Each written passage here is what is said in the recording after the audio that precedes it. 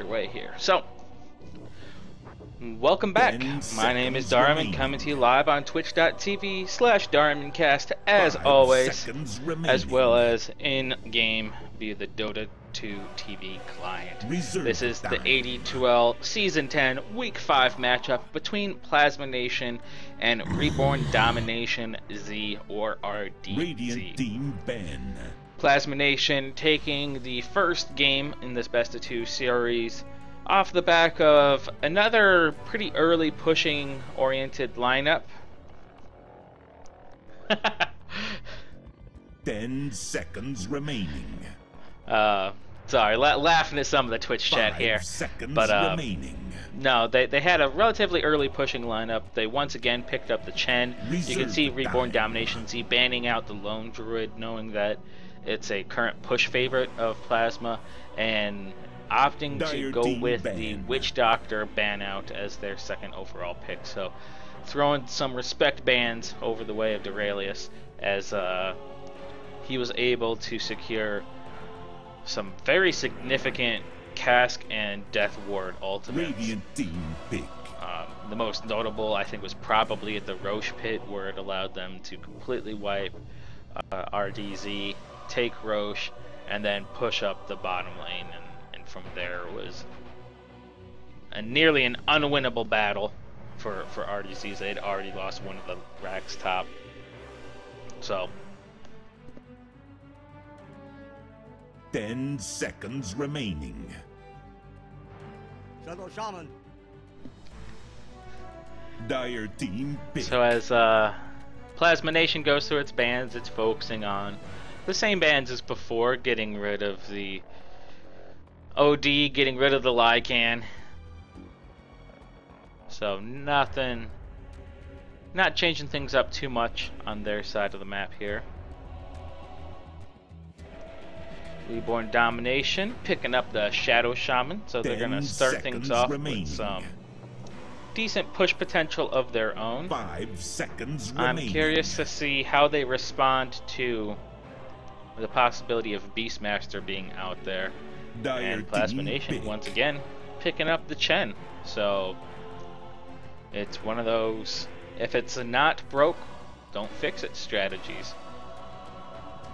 We've seen ABC playing the Chen quite a bit here recently and playing it successfully. So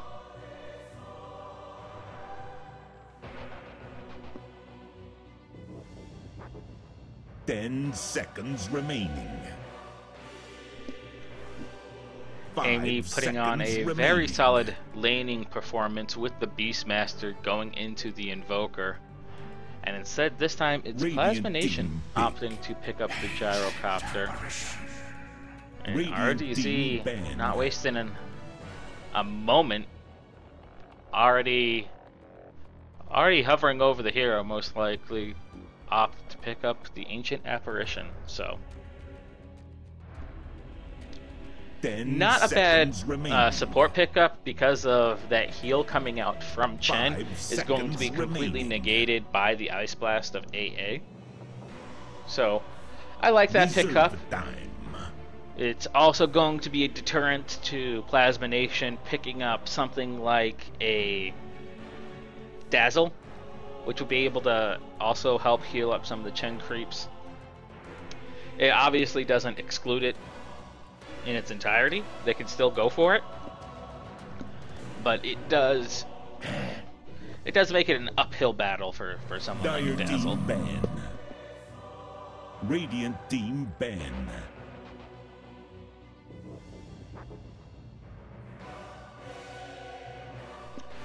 Sven being the third ban by Plasma Nation, as RDZ head back to their previous ban order, which included a ban out of the Viper. 5 seconds remaining. Neither team really revealing their mids yet, so unless that's going to be a Gyrocopter mid.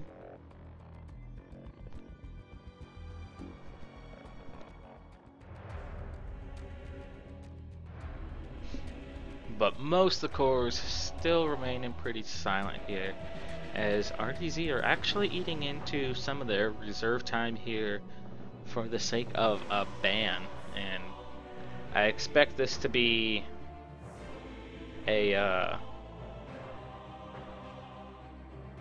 strategic move where they're discussing not only what hero to ban next, but what hero do they want to pick in their next team ban pick order.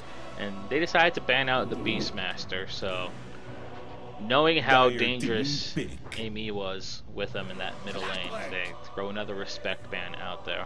Radiant team pick.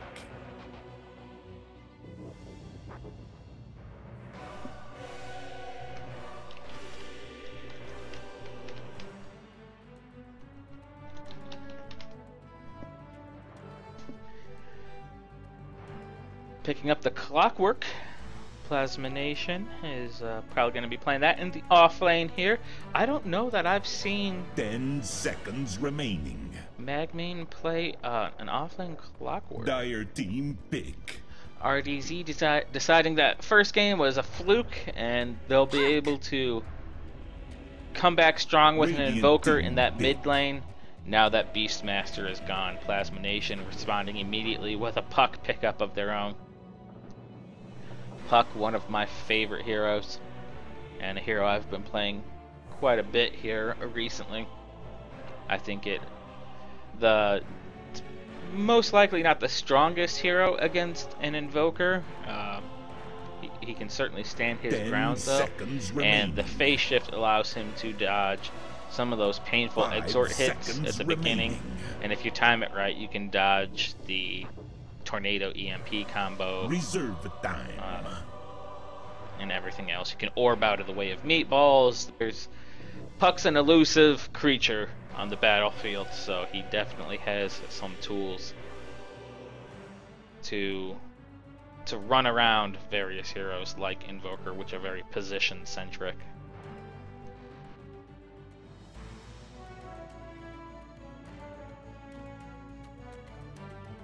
Ten seconds remaining. 5 seconds remaining. Dire team ban. RDZ picking up an Earthshaker. As Moobot's running some raffles over in Twitch chat for the time being.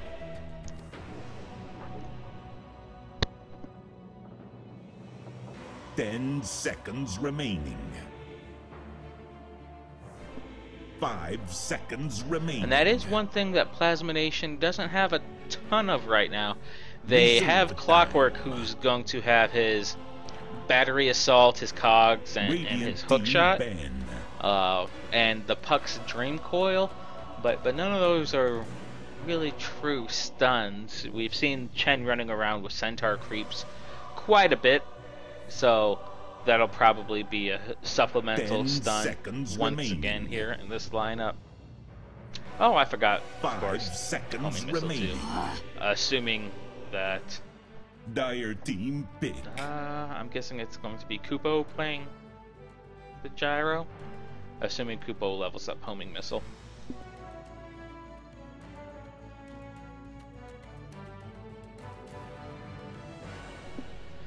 Final picks coming out. You have the Lina ban from Reborn Domination Z, recognizing that they need a support player. Remaining. 5 seconds remaining. And Plasma Nation banning out one of those top tier hard carries and getting rid of the Juggernaut. Hopefully forcing RDC into a hero that they're either less familiar with, less comfortable with, or a little bit trickier to execute.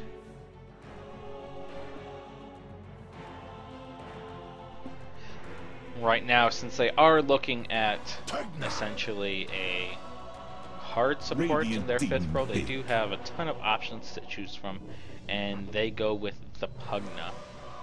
So, another one of those heroes that, like Chen, can transition into a very painful support to have to deal with.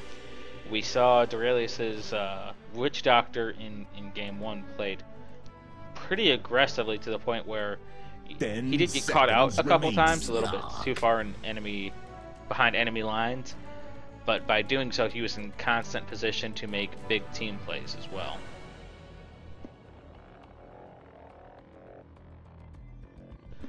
RDZ knowing who's going to be playing what, and they all jump on it pretty quickly. But over on Plasma Nation, they're thinking about it a bit more as Amy picks up the puck, so we'll likely see him going up against the Invoker once again mid.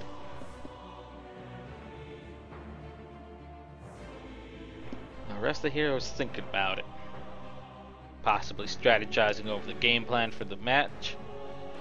And I like the Pugna pick with the Clockwork because he's going to be able to life drain 10 seconds as remaining. Clockwork hooks into someone and cogs them in place.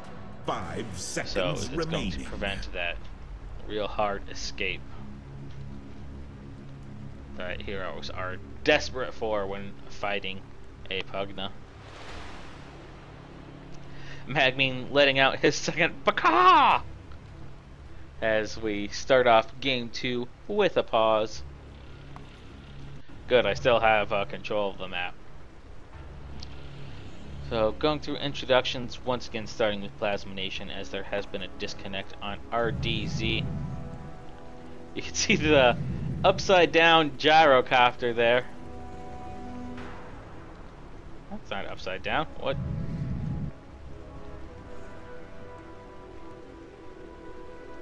He just looks upside down. Am I losing my mind? I think I'm losing my mind. That's right side up. So you have the Kupo playing the gyrocopter, throwing his hook into the air here on the Clockwork. You have Magmean and his Wario mustache. On your middle lane here, you're going to have Amy playing Puck. That was a terrible Puck impersonation. Playing Puck. Oh, I can't do it. I give up. I have too much beer in my system to try to hit the high notes of Puck. Who, fun fact, the voice actor for Puck also does Wind Ranger, I believe Queen of Pain, PA, Lena, Crystal Maiden, I forget who else. But the voice actors for a lot of these heroes play the voices of multiple different heroes. Much obliged. Once again, playing the Chen, you're going to have ABC, ABC 123, 123. And last but not least, kind of hiding out here since he's so short, you have Duralius playing the Pugna. The other side of the map here, heading back to his middle lane for a redemption game. In a redemption lane, you have Run playing the Invoker, Phoenix playing the Earthshaker, which will hopefully be a little less confusing here in game 2 as there's no actual Phoenix in the game. You have Ratman playing the Shadow Shaman. Coming in behind him, you have Chazzle Dazzle playing the Ancient Apparition. And before we get into any more introductions, you're going to have a clash here as Plasma Nation are going to spot out and run into the Invoker.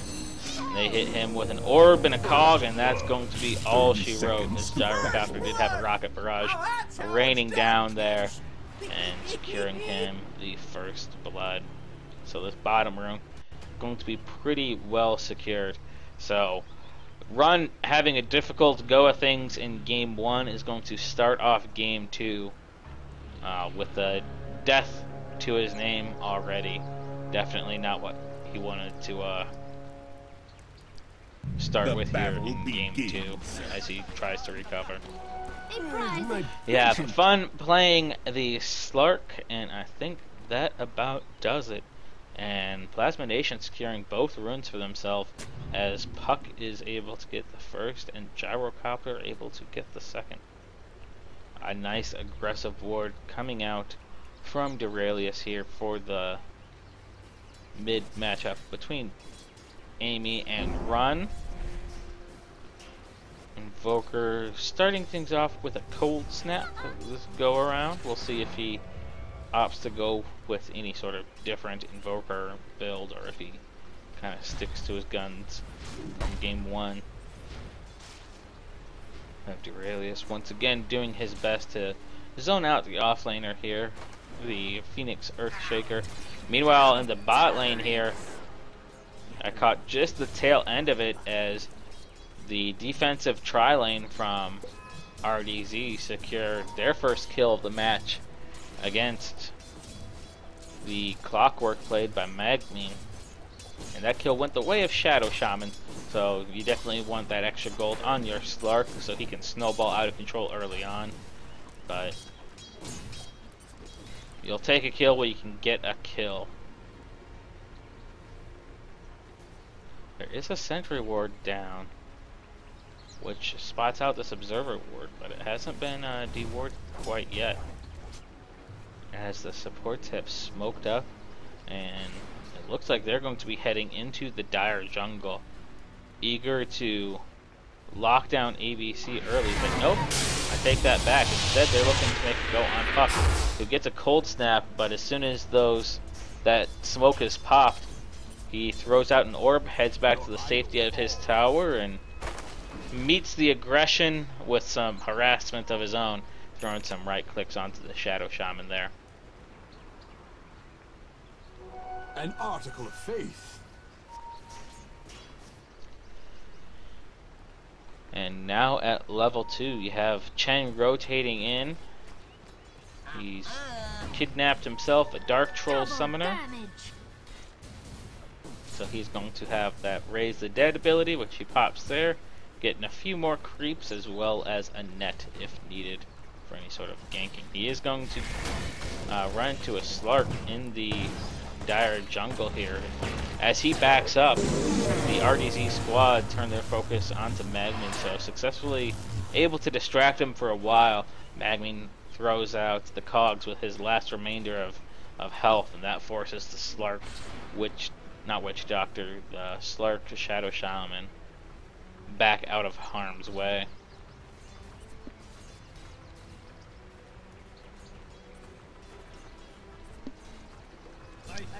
Not sure if ABC was looking to intentionally stack these creeps by kidnapping the Satyr there, but he actually does so, and there's a Wildwing Ripper sitting there for him if he does want to pick that one up as well. Slark constantly pulling this creep wave into the lane, hopeful to drag the creep equilibrium back to his tower. Well, Ratman walks up and he gets a clarity potion knocked off him by the creep wave. And now ABC's moving his army into position to kind of zone out these supports and make sure that this creep wave finishes off the neutrals finish off the dire creep wave. Plenty of stacks being built up over here in the neutral camp on the Radiant side of the map as well. And as soon as I look away from this bottom lane, I tried to give some love to the other lanes, and there's just violence that ensues as ABC is almost finished off here by the Slark, but it's the Clockwork who winds up killing the AA, and I didn't see how the Shaman died. It was the Chen and his creeps that were able to finish off that kill. So I was expecting some aggression down here for a while, just didn't see it, and eventually it does Radiant's break out as soon as I look away. Well, taking a look at this mid lane here, you have Puck sitting on 27 last hits versus the Invoker's 12, and part of that is probably due to the fact that he's not able to exhort, so he doesn't have that really strong right clicks up. And you can see Puck there just denying creep after creep. He has more denies than Invoker has last hits at this point, and he's able to secure 2 more last hits for himself with that orb. Meanwhile, in the bottom lane, Magmin may be in some trouble here as Fun is chasing him down as Shadow Shaman and AA look to provide that lockdown potential. And I look away from the mid lane, and Amy secures himself a kill against the Invoker. So missing fights left and right here, and pretty much everyone on Plasma Nation has a kill to their name at this point, except for Duralius, their hard support position. But the day's not over. Radiant's middle Now he's more tower is concerned under with attack. stacking. Stacks win games, not hero kills. The Chen creep's doing some significant damage to AA here as Clockwork tries to chase him down. He's going to be body blocked by the Shadow Shaman, and so he opts to just go ahead and kill that Shaman instead by cogsing him in place, and the Satyr gets another shockwave off, which actually kills the Slark and the Shadow Shaman as Clockwork fires off a rocket, dropping the AA. Radiant's middle tower is Gyrocopter gets a pick off against the Earthshaker, who I think must have been. Bottom tower is under attack. Says he died right here, so he must have been just looking to back up, and the Gyrocopter able to dive after him and get a kill. I'm long past. Meanwhile, in the middle here, you had a rotation from Invoker and Shadow Shaman back into their lane, and they get immediately dropped by Puck and Clockwork. So the lethal drop potential from Plasma Nation is immediate. You get back to a lane, and lo and behold, there's a Clockwork sitting in the shadows, slightly off screen, and between him and the Puck, they have the damage to bring you down. And they also have the damage to bring down the first tower of the game. As ABC rotates into the dire jungle down here with his army of creeps, but does eventually sick them onto the tower, so this should be the second tower. Relatively easy. You have Ratman coming out, shackling down the Clockwork, and he's just going to be left to die as ABC goes, you know what, see ya, I'm out. Or, you know what, I take that back, I missed it. He actually got Test of Faith back to the fountain. So, ABC was not saying see ya. He was saying, I got you. So, sent back to the fountain, and he gets back safely. Phoenix getting hit by a Dream Coil here. He's going to look to make his escape, but an orb and a rocket barrage, and I think I saw the Nether Blast coming out from Duralius there. Definitely the Decrep is going to be enough to drop the Earthshaker and buy the space they need to push down the lane here. Gyrocopter doing slight victory barrel roll there after the tier 1 tower falls. Run getting shackled in place by some of the creeps is going to be able to dodge the shockwave blast as well as the killing blow from the Puck as he ghost walks himself out to safety. Meanwhile, in the bottom lane, Clockwork is going up 2 against 1, trying to beat down the Slark and the AA. He's able to get one of the two, but Fun walks away with just a sliver of health and back to base. As there's no Zeus in the game, and Invoker's not playing on your side at the moment, so you're not going to be able to follow it up with a Sunstrike. You actually really don't have any global presence from Plasma Nation unless the Gyrocopter opts to go for an Ags, which would be a very odd build for him these days. RDZ, on the other hand, have a few different things that they can utilize.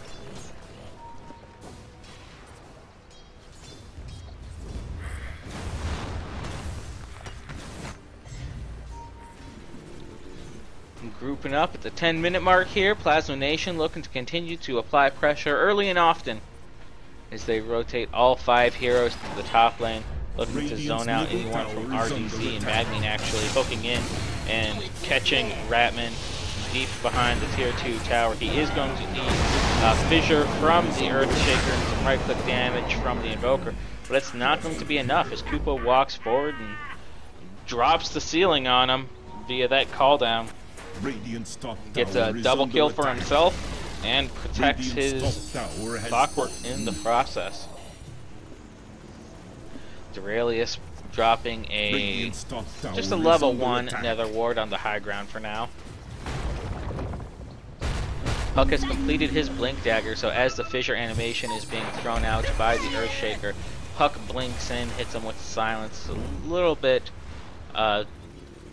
too late to prevent the fissure, but as the rest of the RDZ lineup descend on the Puck, he's able to orb, phase shift, and jaunt his way to safety. Especially with that fissure wall being in place, he was able to get from the dangerous side to the safe side of it.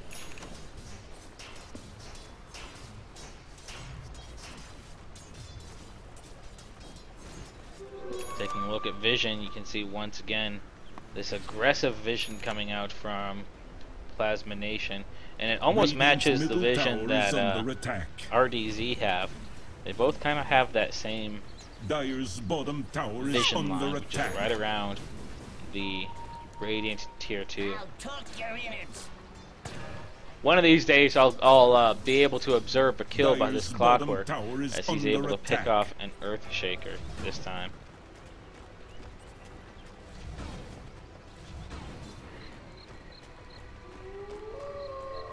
Rock it on. Don't think that's gonna see it. Yep, it's slightly off the mark there. So some good defensive wards coming out from RDZ are going to spot the rotation of Plasma Nation here as they look to get in position and push down this tier 2 tower. But even knowing where they're at, I don't think Plasma Nation's too worried about hiding their location. Radiant's middle As tower is under attack. they're making it known that they're going to hang out on the Radiant side of the map. And for now, it's just Puck kind of right-clicking down this tower with some of the Skeleton Warrior creeps and illusions protecting the flank and tanking the actual tower. You have the Nether Ward chilling in the trees here from Duralius, preventing any possible flanking maneuvers. Radiant's And Puck middle tower securing has the fallen. last hit of the tower there for himself with that Nether Blast.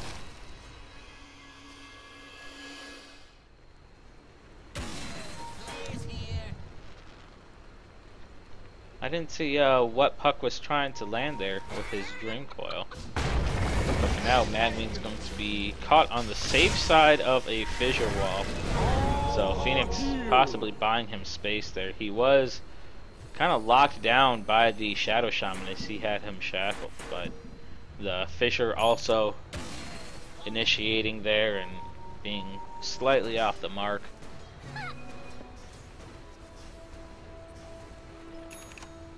Radiant's bottom tower Furthermore, is there was under attack. no damage there to apply once the lockdown was in position here.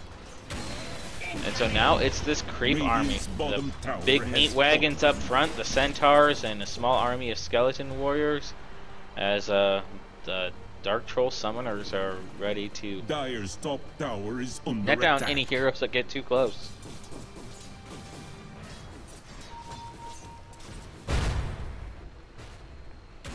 Dire's top tower is under attack.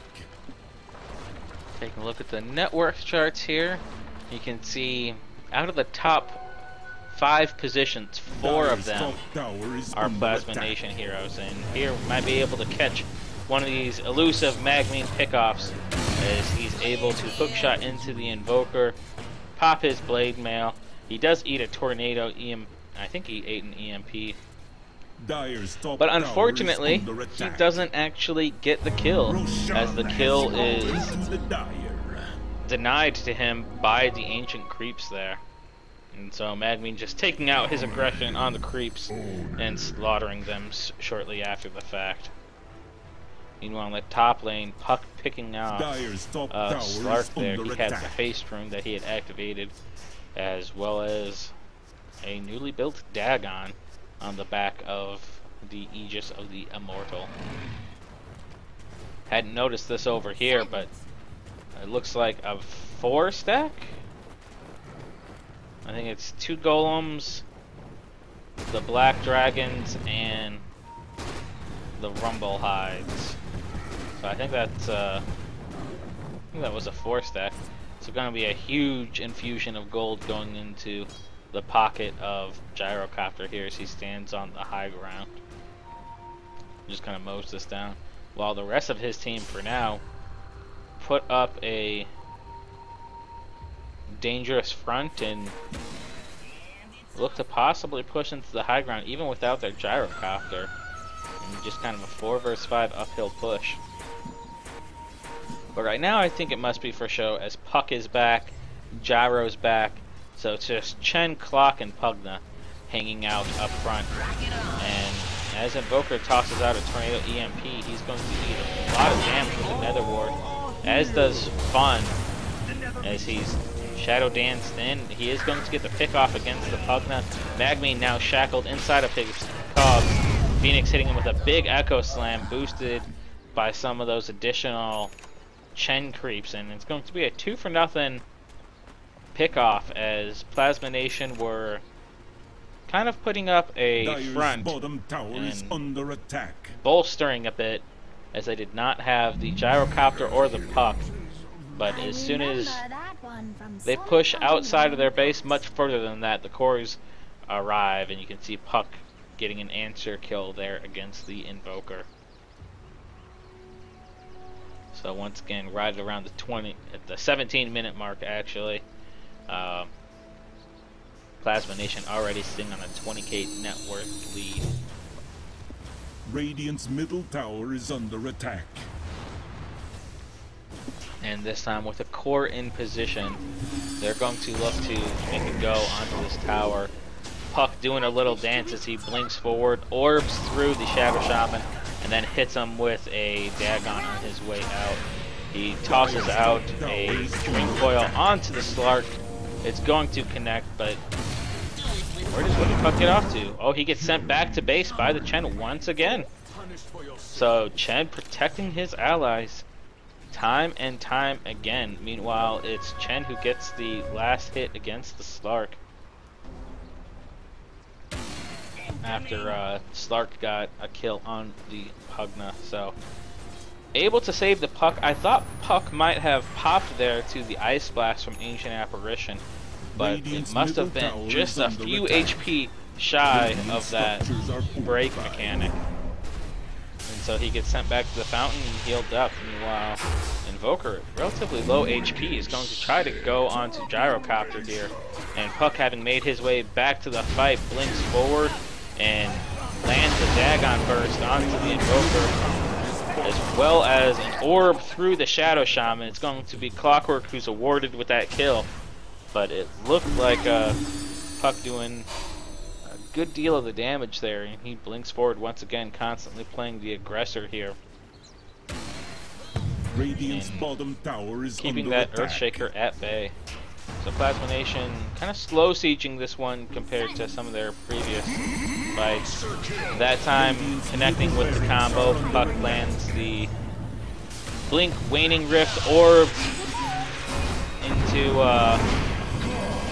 the Dagon. He is beyond godlike as he gets a double kill there. The Aegis is eventually popped as he finishes off the Invoker as well.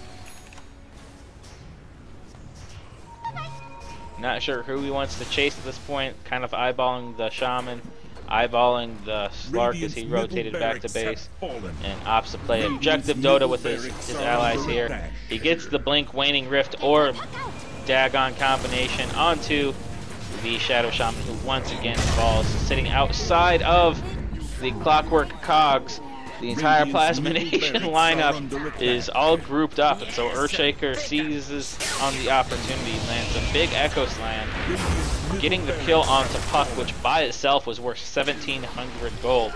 So he sacrificed himself in the process, but definitely well worth it. AA Blast is going to be a little bit short here, as Fun is forcing the retreat from Plasma Nation as he chases down the Pugna, he chases down the ABC, but getting to Craft is going to slow him down enough that he's not going to be able to do much.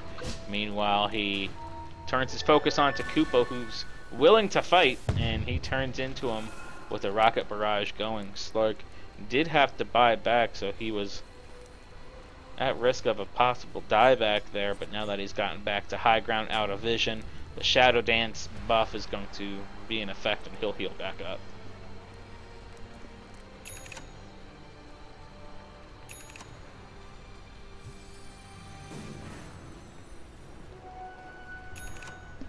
Meanwhile, Kupo, making good use of this lull in the action, heads back to the Ancients, farms those up. So, not the best defense from RDZ. They did lose a set of racks there, but they were able to get some kills in response, and they've slowed the bleeding a little bit. They're still losing gold minute by minute here, but it hasn't gotten much worse than it has been throughout the rest of the game. You can see for a brief moment there, Pugna was above the Slark in terms of net worth, but beyond that, it's still those top four on the side of Plasma Nation. Magmi taking up position here in the front ground is going to be dove on by RDZ, but Amy on the puck is going to be in position to make them pay for leaving their base, and RDZ are able to get the kill against the Clockwork, but Puck coming in behind the scenes, landing the orb, the dream coils, the waning rifts, and securing some last hits with that level 4, now level 5 Dagon. Is going to buy them the time and space they need to push uphill. This is likely going to be GG as the second set of racks falls, and nobody on the side of RDZ is currently buying back. You can see here they have it on the two supports, the AA and the Shaman. But for now, they're still looking to fight as two sets of racks are down. The remainder of Plasma Nation look to reset here in the top lane. Chen zoning out RDZ with those Centaurs and Troll Summoners. Top tier 3 tower sitting at just 300 health. Looking across the board for Plasma Nation, you have the top tier 1 at about half health. Everything else sitting pretty healthy, so they haven't even lost much tier 1 tower damage yet. So if RDZ are going to be able to manage a comeback at this point in the game, which odds are definitely slim. As you can see, Puck is able to just rotate around and get kills at will. Gyrocopter picking off the Shadow Shaman, who does buy back. Invoker does not have it, so he's going to be out of the game here. Clockwork hooking in to the Earthshaker, who's force-staffed out of the cogs, at least for the time being. Slark trying to get a kill here onto the back line, Chen, and he's going to have to leap to the high ground and try to teleport back to base behind enemy lines. But the Clockwork's not going to be having that. He hooks forward, catches him outside of his base, and makes him pay. So you have GG called by RDZ, along with some good sportsmanship. RDZ letting Plasma Nation know that they're rooting for them in the overall AD2L bracket here. As I mentioned before, Plasma Nation coming into this best of 2 series, having won 7 of their past 8 games in AD2L. They're going to add 2 more wins to their belt here. Magmine bakawing around. Or no, that was Amy bakawing. And RDZ not letting the Puck bakaw, since he wasn't playing Phoenix today. So good sportsmanship all around. Well played both teams. RDZ putting up a valiant defense. You saw them kind of hold their ground fairly successfully there in the mid lane, less so in the bottom lane. And from there it was pretty much GG, as Plasma Nation just had to reset and take those last racks in the top lane. So once again, congratulations to Plasma Nation taking this best of 2 series 2-0. That puts them overall at 9-1 and definitely in the lead of their bracket and sitting pretty comfortable in playoff potential here for AD2L Season 10. If you like my cast, as always, please hit that follow, subscribe, share button down below. As always, my videos will be posted up to YouTube after tonight's match if you want to catch the recaps once again for yourselves or share them with friends. I am Darmin, coming to you live on twitch.tv/DarminCast. It's been a pleasure. Next week, I'm not going to have any casts, as I am going to be out traveling for work. So apologies up front if you're going to be tuning into the or if you had hoped to tune into the channel next week, as I will not be here. But there's plenty of other amateur casters out there for AD2L. Hit them up. I'll give a shout out to one of my favorites right now, which is Nefarious. I think he's a really strong up-and-coming caster who's been doing this for about 2 to 3 months now, so he's relatively new but seems pretty sharp. So check out his channel next week. Give him some love. And until I see you guys, which will probably be in about 10-15 days, good fun. Have luck out there. Bye.